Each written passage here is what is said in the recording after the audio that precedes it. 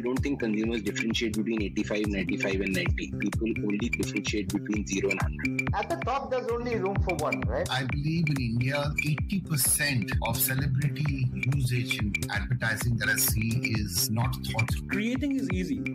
What to create is $1 million question. Hi. You're listening to Marketing with Vani, in which I speak to marketing gurus. Together we decode how marketing works in the real world to grow your business. Your business can only be as big as the market you choose to play in.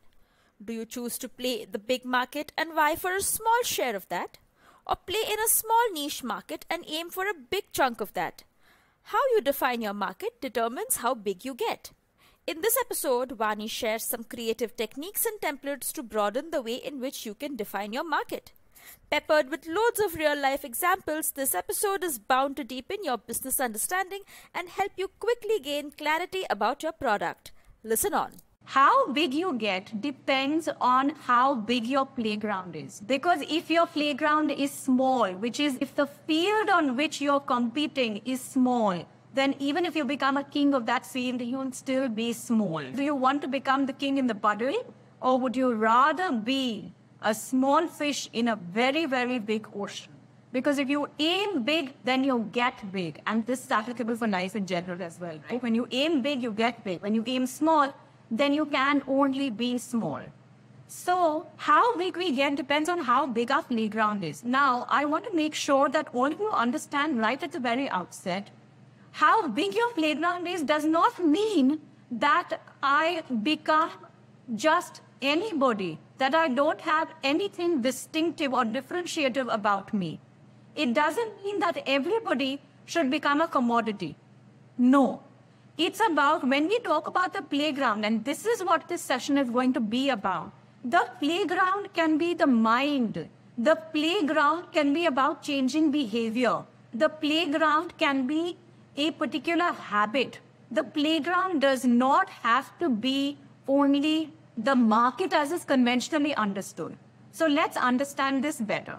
You can be a brand that is aiming for a small share in a very big playground. And let's say you're a brand that is aiming to be only 2% of a very, very large playground. Versus a brand that says, look, I'm happy to be small and I'm happy to be a 50% or a 20 to 40% player in a playground that is much smaller. Now, when you do that, let's look at numbers. If you were to put numbers to this, the first one, the market could be as large as 30,000 crores. And that is in fact roughly the size of the branded snacking market in India today. It's about 30,000 crores. Now, if I have yet another snack, I could become 2%, and I aim to be 2% of this 30,000 crores. One could argue 2% doesn't sound to be like a very tall ambition. But 2% of a market that big is still very big. Because if I aim to be 2%, then I become 600 crores. If I were to aim to be even to have dominant share, with 20 to 40%, one could argue I will have dominant share as big as 50 crores of a market that is only 500 crores. I'm still only 50 crores. So with this, I want to show you an example of exactly what this means via brands. So here is Cracks Curd. So Cracks is yet another snack brand, right? And one could argue, yes, it's yet another snack brand. They are competing in the snacking market. But Cracks is still a much, much, much bigger brand than a specialty product like Epigamia. Now, Epigamia, I must tell you, has actually done exceedingly well. It is one of the only flavored yogurts in the market. And it's also scaled up rapidly fast. But if Epigamia were to say, not that they are saying it, but if they were to say that my market is only the branded yogurt market, then they are limiting the size of their ambition. Because the snacks market is huge. The snack market is as large as 30,000 crores. But the branded yogurt market is estimated to be between 500, 600 crores. So If Epigamia were to play only in that market, they are limiting their ambition. Over a period of time, whatever they might do, they will only get to being that way. However, what Epigamia has actually done is that they've chosen to go out and play in the snacking market. Isn't that interesting? Epigamia has understood that if I were to play in a puddle, then I will only remain. My ambition will only be limited to that puddle. So Epigamia has chosen to play big. So now we've understood how a brand like Epigamia has in fact expanded its ambition, and they've reflected that in the commercial that I just showed, right? Now, every product or service solves an unsolved problem, or it could deliver a solution in a delightfully new way. But you must know what you are solving for, and you must also know that if you're solving for something, then there is certainly something that the consumer is doing in its place today. It could be anything. Whether the consumer is using a competing product, or the consumer is behaving in a certain way, or the consumer is resorting to other alternatives. Whatever the consumer might be doing, that is your competition. Okay? Now, I'll explain this better with the example of a soft drink. Okay? Now here, let's say it could be Pepsi. And Pepsi says that my ambition is that I must help my consumer. I must help the youth of this country to belong to the cool. Right? If Pepsi says that I want to help everybody belong to the cool, then Pepsi's competition could be anything that makes me look cool. It could be styling products. It could be a certain language that, the college goers use to make themselves look cool, which nobody really understands. There are so many other words which nobody gets. I certainly don't. And then a whole lot of gadgets that they buy. So many different apps that they use. Anything that is used to belong to the cool would be Pepsi's competition. Pepsi is trying to be the cool, and hence anything else that belongs or that helps you do that would be its competition. Let's look at it another way. If Pepsi were to say, or let's say any cold drink were to say that the primary benefit that I deliver is I refresh, I quench thirst, then what would its competition be? Anything that refreshes, any liquid that refreshes, right? It could be any juice, it could be nimbu pani, it could be a glass full of ice. It can be anything that refreshes. And this is exactly the thinking that Coca Cola took. Coca Cola wanted to own the whole playing field of anything that refreshes, of any beverage that refreshes. And if you guys might remember, Coke came out with this lovely Amir Khan commercial. When we say Thanda, matlab Coca Cola, Thanda is the language of the masses. Everybody understands Thanda. When somebody comes home, you always ask people, aap chai lenge, aap Thanda lenge. And Coke wanted to own the word Thanda. Coke wanted to become the dominant leader in the category that is defined as Thanda. And Thanda is a very big word, because Thanda passes almost everything. Everything other than hot chai and coffee is Thanda. And that's what Coke defined as their playing field. That was Coke's competition. So what they've done in this process is that they've defined their playing field, and they've also clearly communicated to consumers that that is what we mean. When you think of Thanda, you should think of Coca Cola.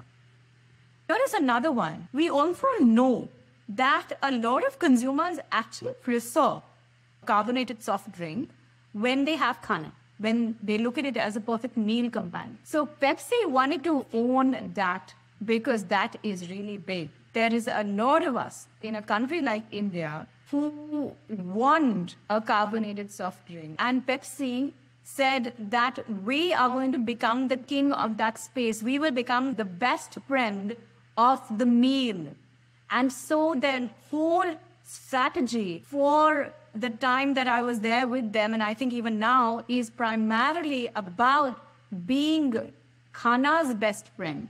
So whether it's a lassi or a kanji or a salad Or even that pickle that a lot of the Rajasthanis have, or in many other parts of the country, the pickle which has a whole lot of ajwain and sauce and jeera and all of that, which you have along with the meal only because you want to feel that everything's gone down and settled.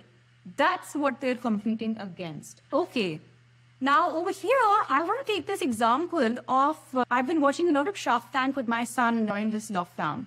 And in one of the episodes, there was this pitch that a couple made for a product, which is basically, it's like a bib that a man wears, a bearded man wears when he wants to clip his beard hair. And he pins up this bib onto the sink in the bathroom. Because when you're clipping your bearded hair, as you can imagine, you can make a lot of mess in the bathroom. What's interesting about this is that when he came and presented on Shark Tank, at that time, the shark said, so what's the big deal about this? You're presenting a beard bib.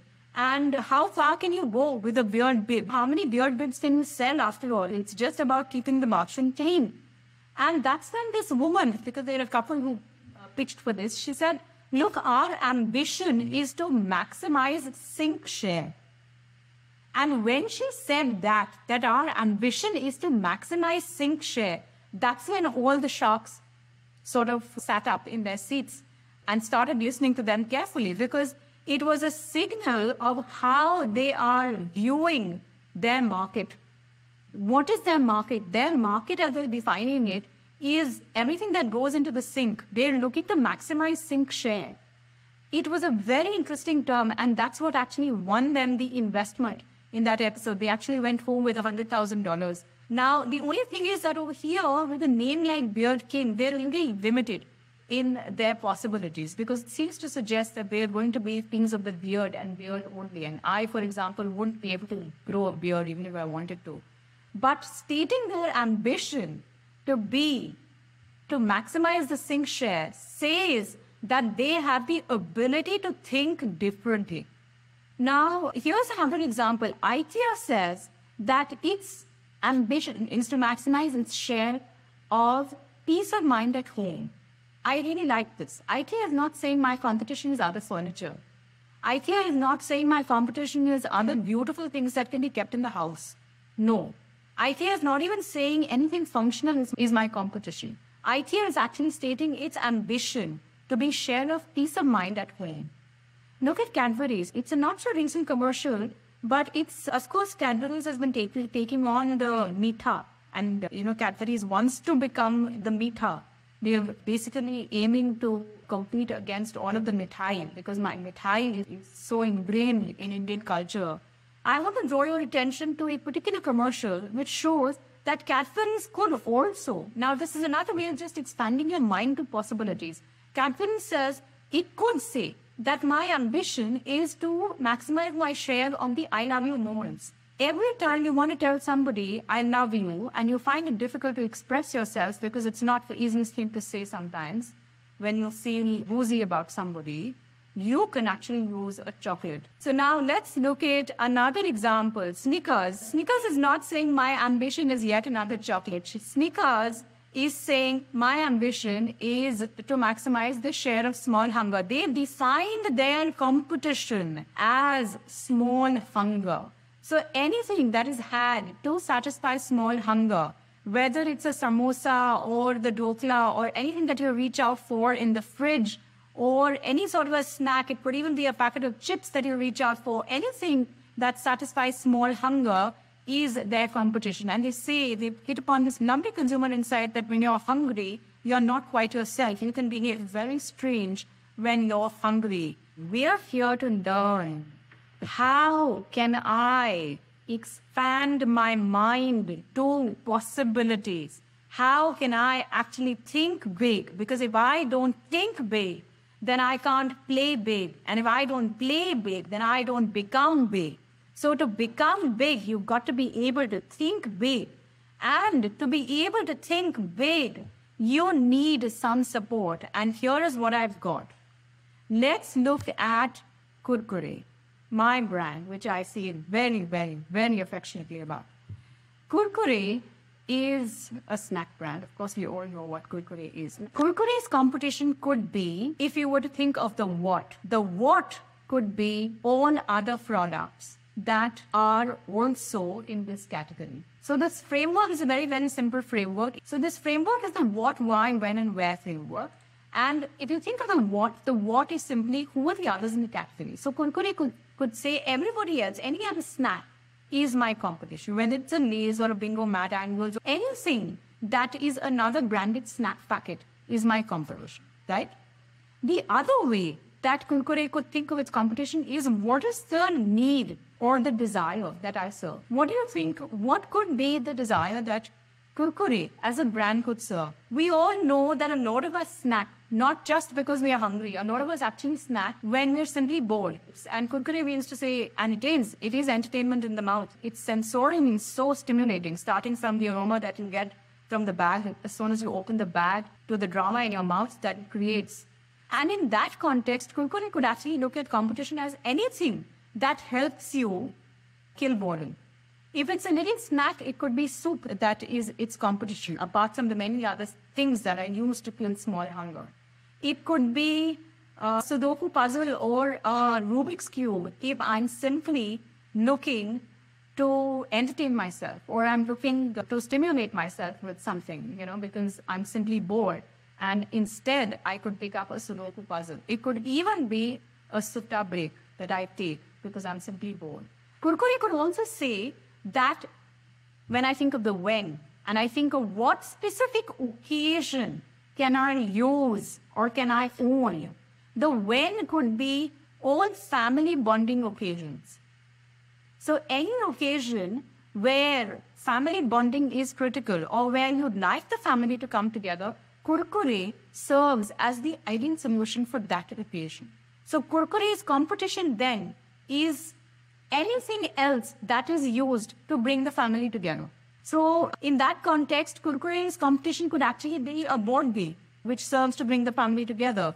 Kurkure's competition could be what else? It could even be pakoras. Everybody loves pakoras. It could be movie time. And lastly, if Kurkure were to say that my competition is a place, a specific piece of real estate, a special place that I'd like to own, Kurkure could say that I want to maximize my share of the tea tree, which means Kurkure is saying anything that is served on the tea tree must necessarily have a bag of Kurkure on it.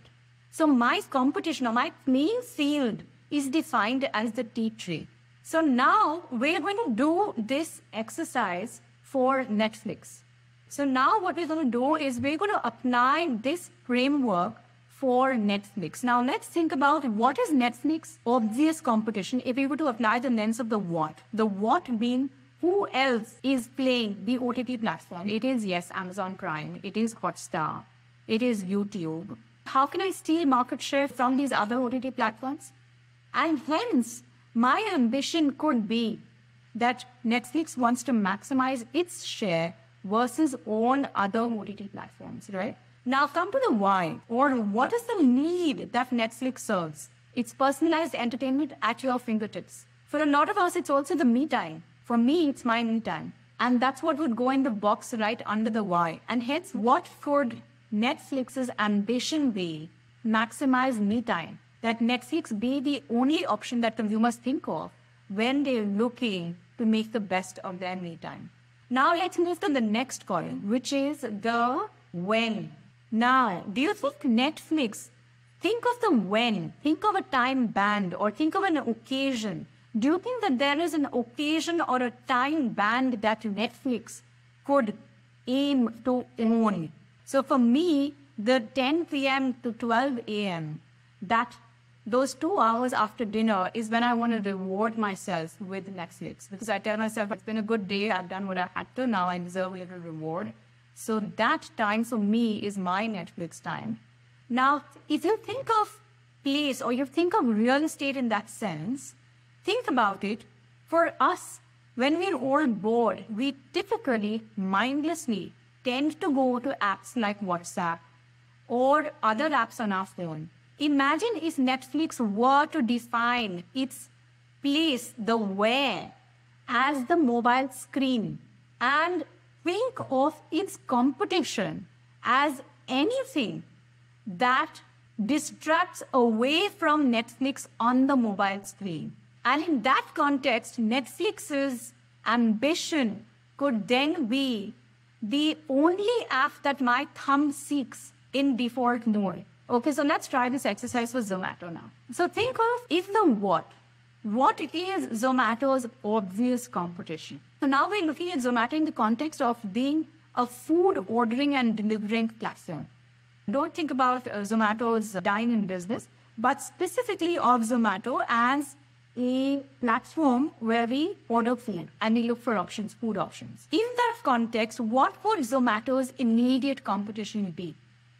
Dunzo, Amazon Foods, Uber Eats, yes, absolutely. Domino's, yes. All of this is competition in the world. Now let's come to the next one. What is the need that Zomato is serving? What Zomato does is that it brings me my favorite food here. Am I right? Or to my office or wherever I am. I can go to that platform. I can look at the huge number of options that there are, and I can pick my favorite food, and I can rely on them to bring me my favorite food wherever I wish it to be. So the need that's being served over there is that of the convenience of favorite food at any time, at any place that I want it to be delivered at. Now let's think of the when. Is there a particular time band? Is there any special occasion? If you think of Zomato's business, which is about ordering in food, do you think that there is a particular time band that they could look at? Zomato could say, yes, I deliver food all 24 hours. In that context, what could Zomato's competition be? If I'm thinking of different time bands, my favorite food at any time, what would I do otherwise? What else would you do otherwise? You'd probably go to the kitchen and you'd open the fridge, you'd open the pantry and see, मैं क्या खा सकती हूँ? यहाँ पे क्या है? Getting क्या है? Let's say if it's any time, it could be that I drive out to a restaurant that's open at this time. If it's a strange time in the night and I've been fubbing and drinking and dancing all night and at 3 a.m. I want to have dinner somewhere, then it is that 5-star that has an all-night buffet. All of that is competition to me, right? And hence the so what for Zomato would be, how can I build Zomato as the only option that anybody turns to when my tummy desires anything at all at any time? And hence Zomato's ambition could be to convert all non-homemade food occasions to Zomato occasions. Now imagine if I could bring all of the restaurants home, and that's what Zomato helps me to do, which means Zomato's playing field then is the house. Zomato wants to bring the outside world of dining out within the house. The only idea of this framework is only to help you expand your mind to possibilities on how you can think about your competition. If you think about it, you're struggling to figure out what else is this category used for. For example, over here I've used mobile. If you were to actually use this technique, which I call the think deprivation technique. Now this is very, very powerful as a tool in expanding your mind to what all are the various needs that are served by a particular product. If you could actually take it away, imagine if you had to live without your phone for 24 hours, if you were to study a consumer behavior and a consumer's mind frame, if the phone were to be taken away from him for 24 hours, how would he feel? It would give you a lot of insights on what this person's relationship with the phone is and all of the different needs that a mobile phone actually serves for a consumer. The flip way of looking at this is think excess. There are consumers who are extreme users. Imagine a consumer, and there's actually a very video that I've got, but we've run out of time terribly. Imagine a consumer who has an extreme relationship with chewing gum. And there is this guy who says he's tried out this experiment. He had chewing gum continuously for 30 days every day. And he says, why did he chew that chewing gum for 30 days every day in all of his waking hours? He was trying to acquire a more defined jawline. Isn't that interesting?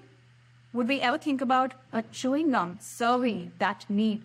A chewing gum that helps you to acquire a more defined jawline. In that context, a chewing gum's competition would be any kind of a diet. It could even be cosmetic surgery. It could even be any kind of facial yoga. It could even be camera filters or any sort of face apps that make you look pretty. All of that would then become the chewing gum's competition. The only reason why I'm showing you this is, again, to help you think of techniques, to use techniques that can specifically be applied to help you think of different ways of expanding your mind to the different possibilities. Google Trends is also another brilliant tool, often underused. And Google Trends, if you were to actually get Google to give you a little class on how Google Trends could open up your thinking, you'd be surprised at the number of ideas that Google Trends itself can throw for you. All of this comes at zero cost. This episode was brought to you by Cherry Peach Plum. Vani and her team of marketeers and problem solvers at Cherry Peach Plum help businesses solve a wide range of growth challenges by utilizing proven marketing playbooks. Get in touch with us via cherrypeachplum.in if you want to take your brand to the next level. I hope you liked my show. And if you did, please do consider subscribing. I also have a YouTube channel by the same name, Marketing by Vani. Please do check that out too. Thank you.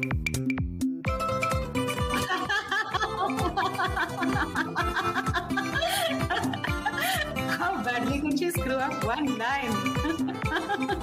Okay. So I did screw up. My YouTube channel is called Marketing with Vani, the same name as this podcast.